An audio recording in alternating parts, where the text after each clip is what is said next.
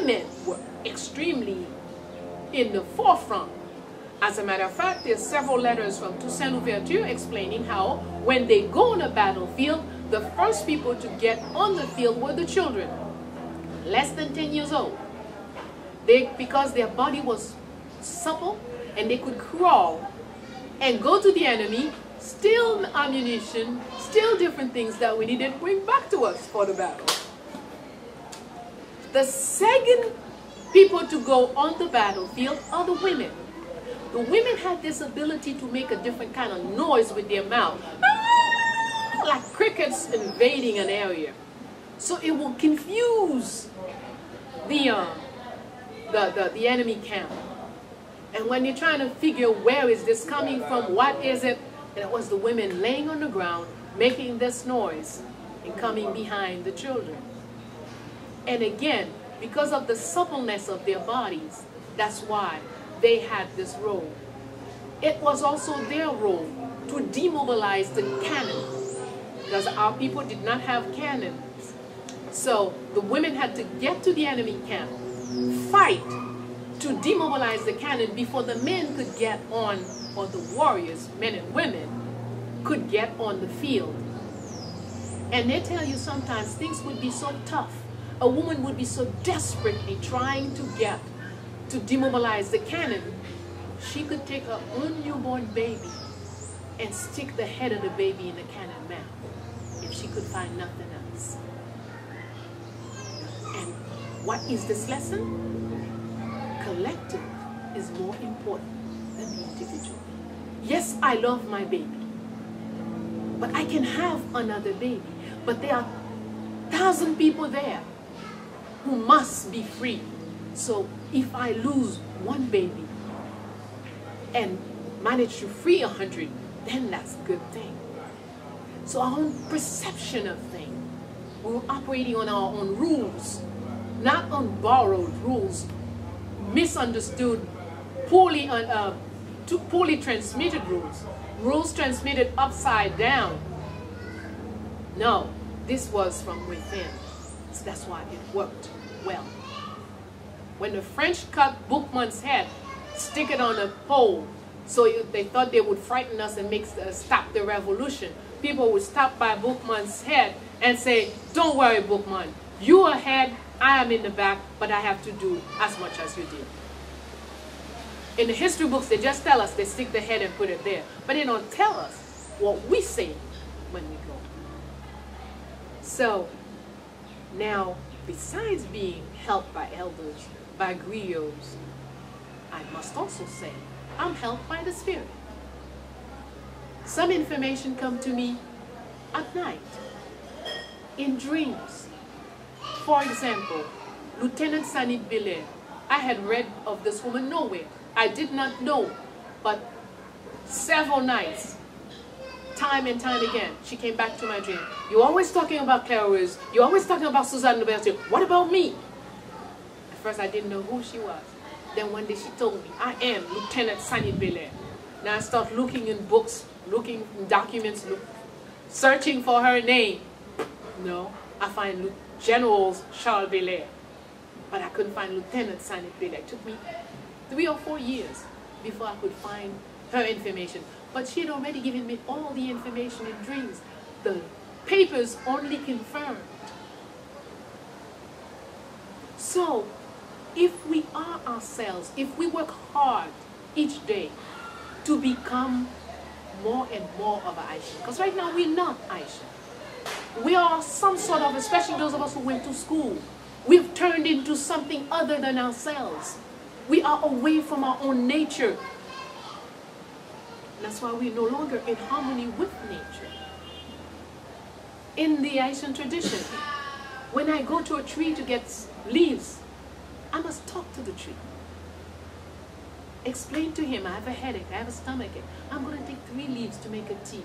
Please help me with this problem. Now, if you say that to someone, oh, talk to the tree? What is this? You crazy? But the tree is alive as you, and smarter than you. So our people in 1804, they were themselves. They had their own vision, their own language, and in practically everything created their own tactics, strategies, and methodology. Today we only talk about, well, we have to have equivalence with French, we have to have equivalence with Canada, we have to have equivalence. No! Then you're not producing Haitian children. You're not producing Haitian citizens.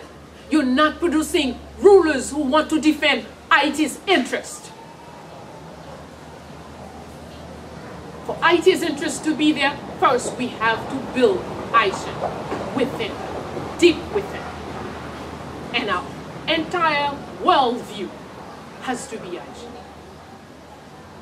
Then we create an educational system that will produce Haitian citizens. Not people who want to go abroad. Not people who want to run away whenever there's the slightest little problem in the country. Not people who run away and hide, and when things go well, they come back and want to be president. No. But most of all, we have to be in connection with the spirits of the land, the spirit of the water, the spirit of the air, the spirit of fire. Once you reconnect with the spirit, then you find who you are. And when you are who you are, there's nothing that you cannot face and surmount. Can you tell us about voodoo and its role? Voodoo is the child of Ifa. And of course, as you can see, nature has this ability to create and recreate, but never making the same thing. Every time it recreates, even if it's from the same material, but the new creation is something new.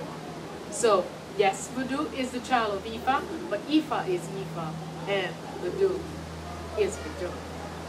Basically what it is a belief system that says human beings are just a part of nature.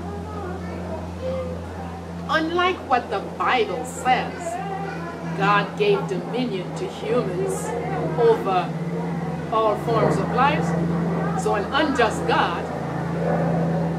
In our belief, we are all equal. I am not more than the tree. The earth is not more than me. I'm not more than the fish or the bird. We're just different expressions of life. And we each need the other. I need the vegetables, so I will survive. I need the water to live. I need fire to cook. But I must treat with each one of them, with the proper respect due to each. So in voodoo, when you respect the invisible in all forms of life, then when you treat with the form of life, you in fact treating not with that form, but with the spirit of that form. So that is why, if I'm going to pour libation, for example, then it's not just the water. And if I don't have water, I can pour libation anyway, because I can call on the spirit of the water, and the gesture will suffice. If I go to somewhere and they tell me this tree is a goo, sure, it's the spirit of the goo that is there. That's why I can go to one place and this is a goo, and I go to another place and the stone is a goo. Makes no difference. Because we're dealing with the spirit, the force, the power, not the matter. So when you really understand the doom, you are not attached to matter. You use matter.